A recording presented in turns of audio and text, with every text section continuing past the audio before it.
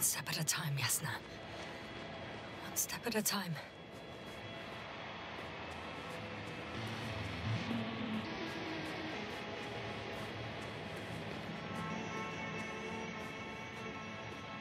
We'll most likely lose contact soon. So let me be clear. Your situation is highly precarious. You cannot trust the Alliance or expect them to be willing to help. If things don't go our way, I'll do everything in my power to negotiate your safe return to the Commonwealth. Worst case scenario, we'll opt for a prisoner exchange. Until then, please cooperate with them.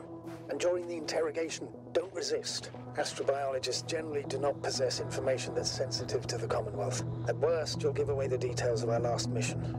Astrogator, I believe in the face of a common threat, we'll find a common language, and we can simply cooperate, pushing political animosities aside. I hope you're right, Doctor. But even if we disregard decades of mutual enmity, we must keep in mind human nature. Homo homini lupus. Just because you want to talk to them doesn't mean they'll listen.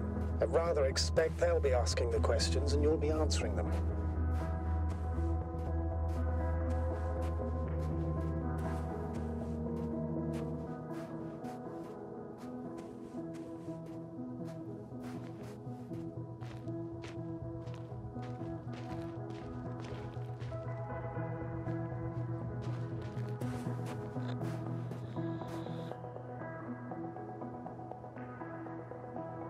If that's all, sir, shouldn't we cut the line?